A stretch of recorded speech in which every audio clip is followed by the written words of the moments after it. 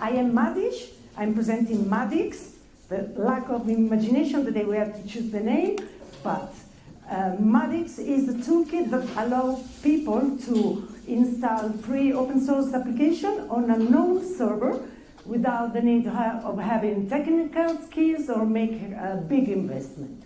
The idea came from my experience with XNet, which I am co-founder, and XNet is an activist group which operates in things related with digital democracy, privacy protection, whistleblower protection, and so on. So, working with other activist organizations, we were surprised to see how many people were using services provided by big corporations, and they were creating actions and sharing sensitive information, for example, with Google groups or stuff like that.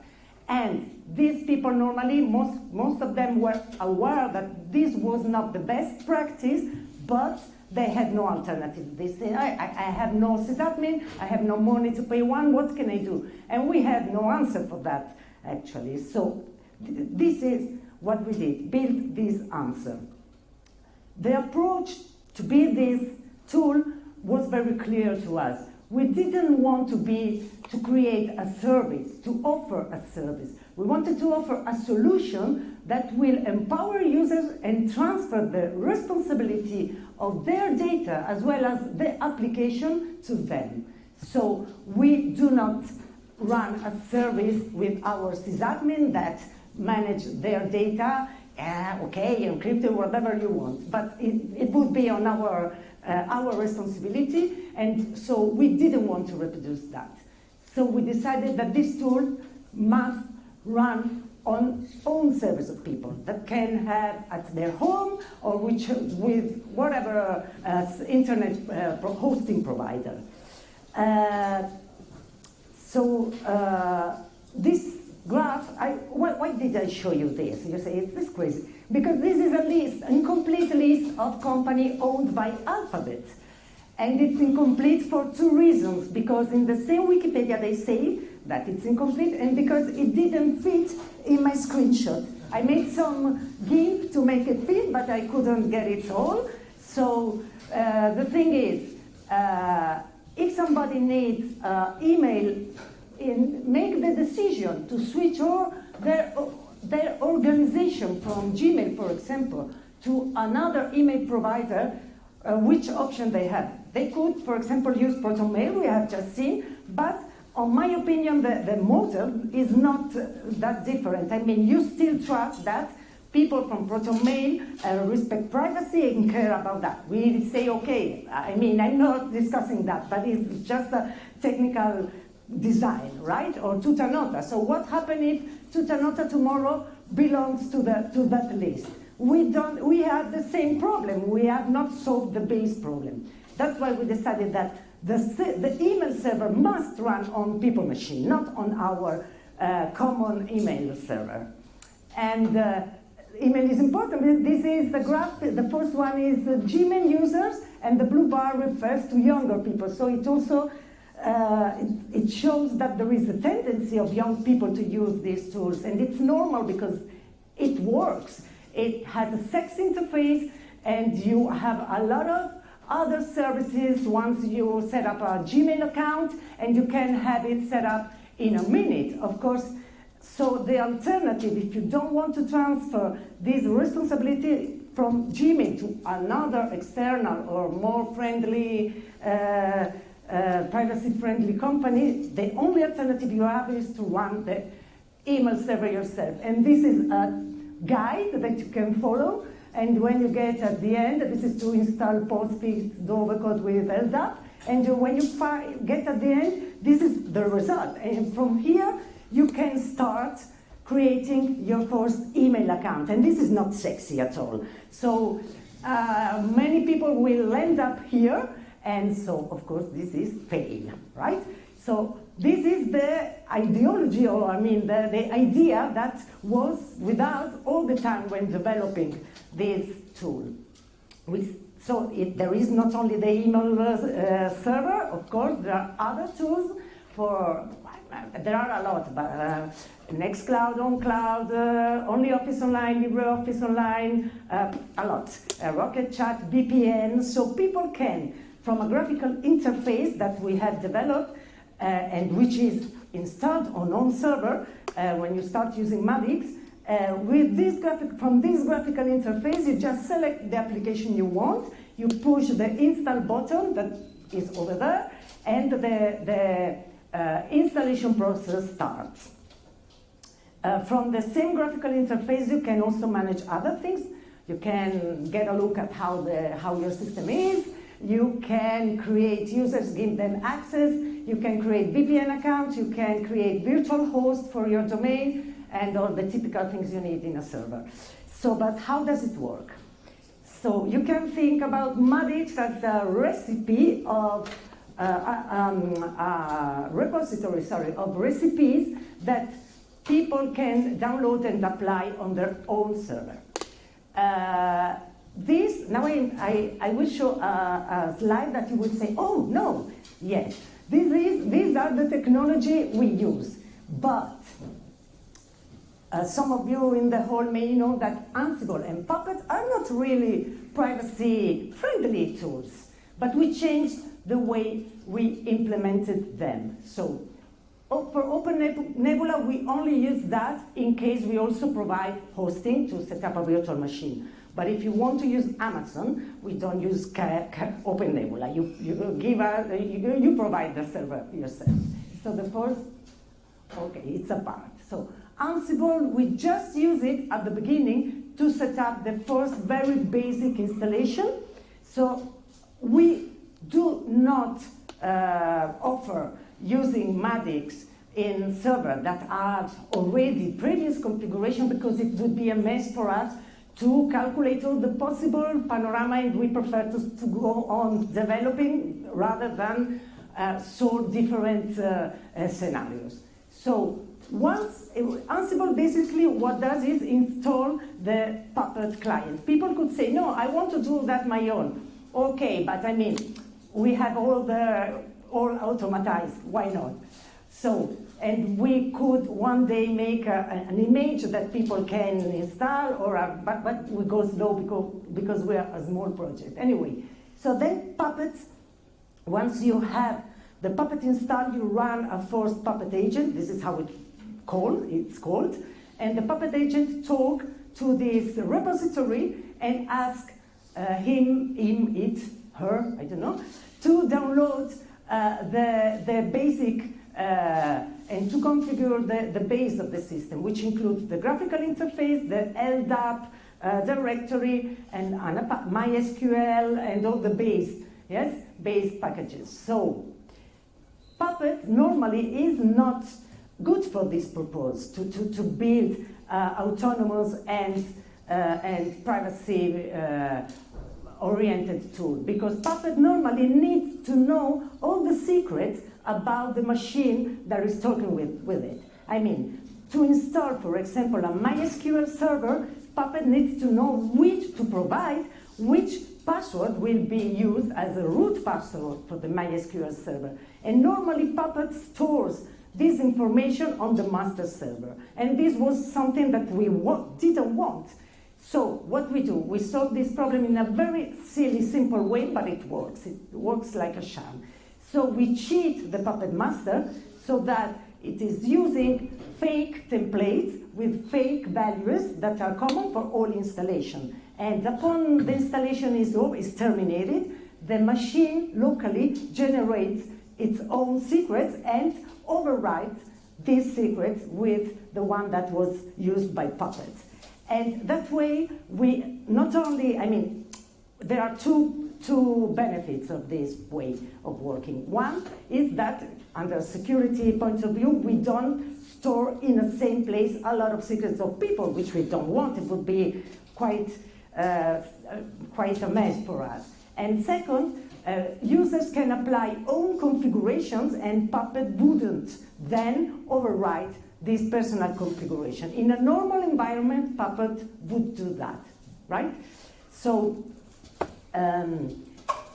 then it's great, but then a lot of people who are, and organizations who are actually in high-risk area started using MaadiX because it was useful for them. They could have infinite VPN accounts without asking anyone. It was very agile for them. And so suddenly we get concerned about the security because we took care about that, but you know.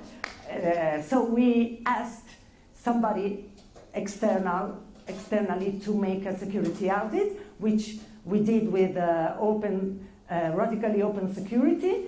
And the thing is that from this security audit, the result was that there were a lot of recommendations that we are now in the phase of implementing in order to ensure the security of all the system. And this represents for us a big challenge because we had to translate all these concepts to the graphical interface. We don't want people to avoid using this security enforcement because they are too complicated, so we are making an effort. We are not expert in UX, so we are making an effort. We will need help on that. And also because, for example, the security audit says that we just should allow TLS version 1.2. And we know that there are people using MaadiX that have old browsers that do not support that. They may have problems, so we would transform MaadiX in something impossible to use, not working, you know? So we decided to leave this decision to users. So now we are implementing all views, all interfaces related with these issues, these security issues. And MaadiX you can use once, install the application you want, and not use it anymore. You cannot talk with the server. You can actually uninstall the Puppet or whatever.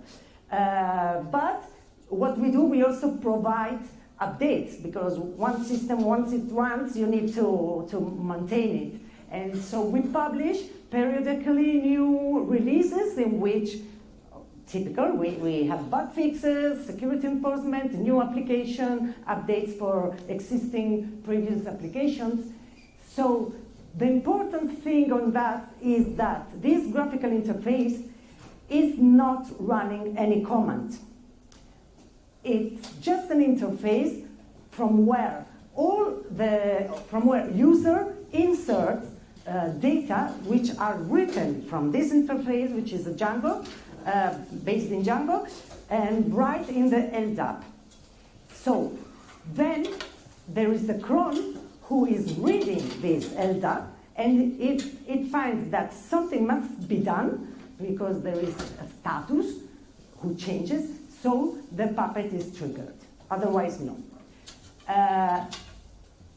For example, these are some custom models we have developed. We also use some modules from the Puppet Forge, and these are models that run locally on the machine. So not every time the client needs to talk with the master.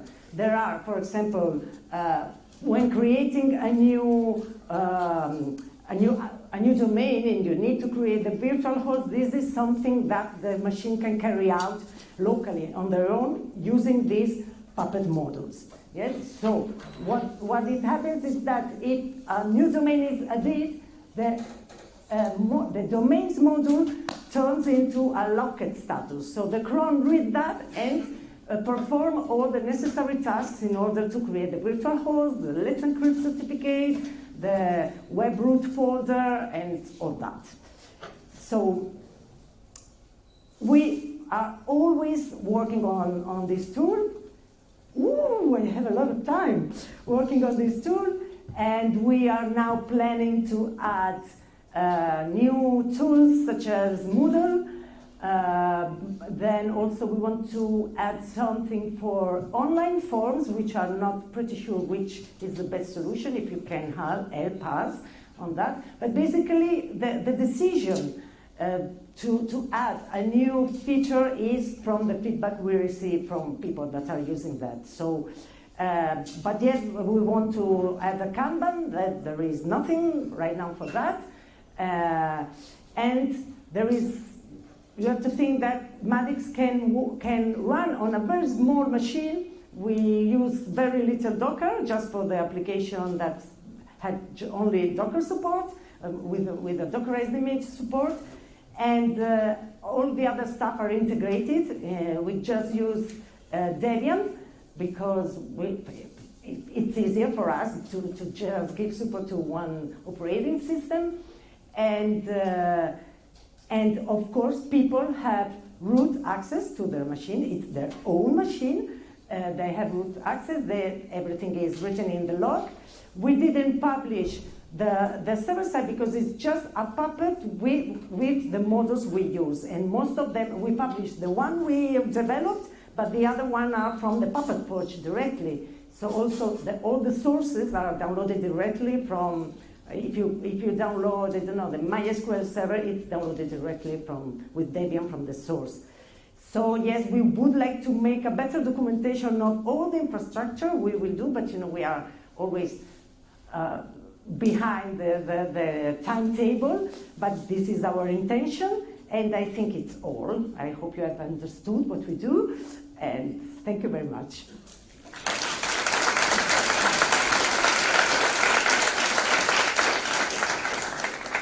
Thank you very much. There's a lot of time for questions. Does anyone have a question?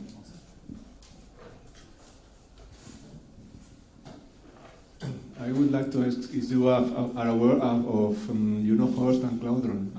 Cloudron, yeah. Yes. Yes, the difference is that...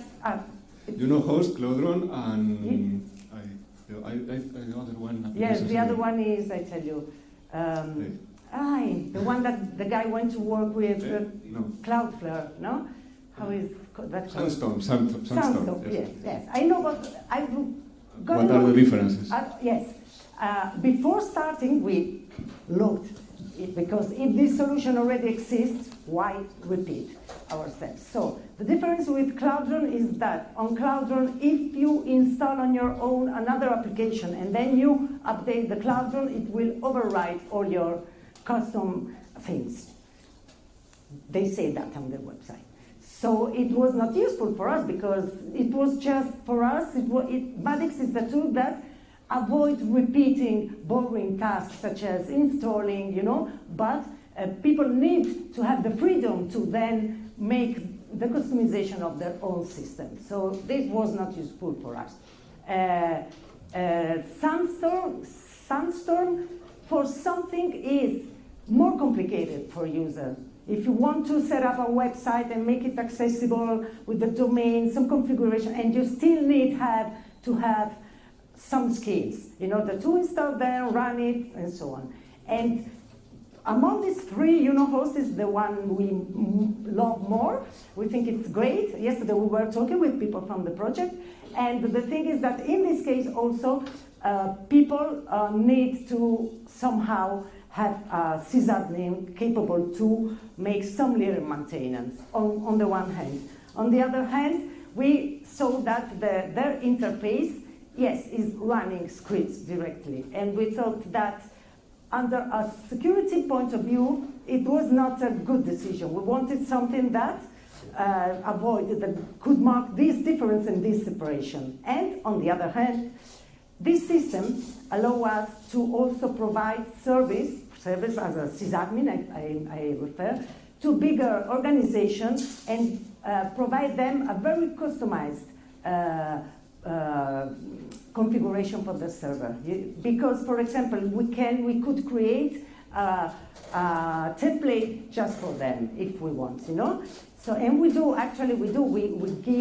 maintenance and support to bigger organizations, and they ask us, for example, a feature that it only works for them, So we just can work that way also with bigger organizations, but we have systematized all the sysadmin work, which is boring and repeating and so on. Any more questions? We still have time. So would it be possible to install it on my own machine that I have running in my basement? Your own PC? Yeah. Yes, you could, but think it's a server environment, And with the local installation, the problem is the IP. If you are changing IP, think that you have, for example, let's encrypt certificate generated that then if you change the IP, everything would break, you know? So, oh, yes, you could, but take into account this thing about IPs. For example, to install the Rocket Chat, you need a known domain or subdomain. The process automatically creates the virtual host. So if your ISP change your IP, your MaadiX is fucked up, or you won't work anymore. But yes, it can work. You can, for example, decide, then you make some configuration and decide to use it just in a LAN, and so it would work. Any?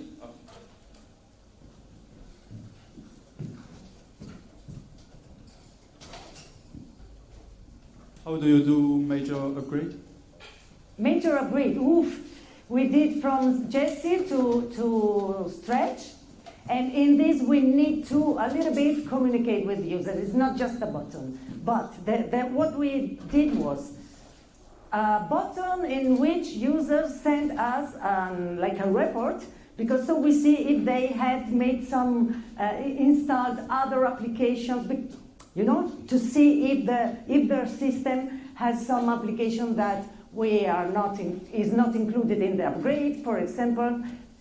Then we have automatized part of this process, but every machine that we did the upgrade from Jesse to Stretch, we say to people, come to the ERC, write this command, do that. I mean, we had to communicate because it's a major upgrade. We tell them, do a backup before everything. So this is a little bit more complicated. We could not get just one click, but because we prefer also that. We prefer to have a conversation with them, be sure that they have a backup, and things like that, because we don't provide backup to people. Then we are going to implement encrypted backup, so we will also maybe find a way to solve that, but at the moment we do not provide backup. Sorry, here in the GitLab there are some pre-stretch, post-stretch manifests that you can get a look of what they do. That is the preparation to go from Jesse to Stretch. You can read them. And did you automate also the installation configuration of things like fail to ban or yes. ClamAV, yes. stuff like that? So we don't security use it. We have Spam Assassin, for example, is something that user can install. Until now, for everybody is level 3, but we will add the option to increase or reduce this level. And for fail to ban, also the configuration till now is the default. And it's for SSH, Sarvel, Apache, Dovecoat, and so on. But I mean, now it's included by default in all servers. It's not a package that people can decide to have or not. This is mandatory in this case. But yes, we would like to add the opportunity to, to change for example, we will need to put the opportunity to unban IP from this control panel, because a lot of people, for example, when configuring the Thunderbird, yes, they make errors there, and so they get banned from the Dovecoat, So we would like to add a customization for that. Hello, how do you decide which apps are included in the library of apps? How does it work? We started because we needed this tool. So we started putting the apps we needed, and the community we were working with. And then some other that we didn't think of were requested by people that were already using MaadiX. And so when we saw that it was not just only one person, but more than one, so we decided, okay, they're right. This app is useful. So if somebody request, it would be great to have this application, and it's not really a crazy thing that it's, we add it. You said that you are going to add new apps in the future. Yes, in the future is 6 months, because... Like Moodle, you said Moodle. We want to add Moodle, And we want to add, we were thinking about the line survey, to create online form, but it's not really so much easier to use for, if the interface, in my opinion, is not so clean, so we are digging and investigating why not? Which alternative could there be for that? If you know some, we would love to check more. Okay, thank you very much. We're running out of time.